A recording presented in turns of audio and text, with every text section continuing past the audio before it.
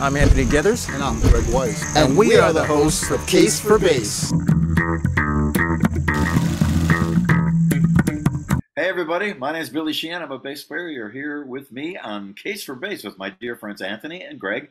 Enjoy yourself. Let's dig into let's go into your past. And one of the first questions we asked on our podcast, since we are about bass, did the bass find you or did you find the bass? Because you're married very well together. Well, I think it could go either way, but I think I would say I found it.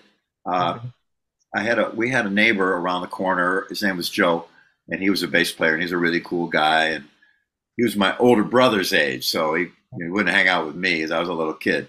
But he was always kind to me and always nice. And he had a Triumph motorcycle and a cool haircut and a beautiful girlfriend. And I wanted to kind of be like Joe. He was a cool guy, and he's still one of my dearest friends to this day.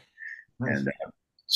And then when I saw the Beatles on Ed Sullivan, that one broadcast probably launched millions of careers.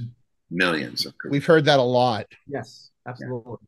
So, and there were many other things like that launched a lot of careers. But that once I saw the combination of the two, and I just like the sound of the bass. I was drawn to it. Right.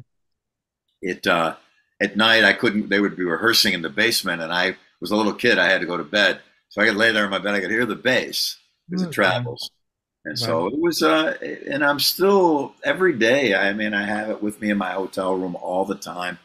I work every single day for hours on discovery, recovery of things I used to do, variations on a theme.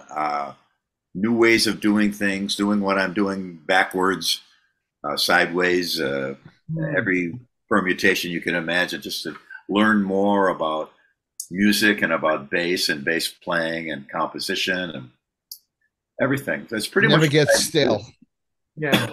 People say, would you have any hobbies? I go, yeah, well, music would be the hobby too as well.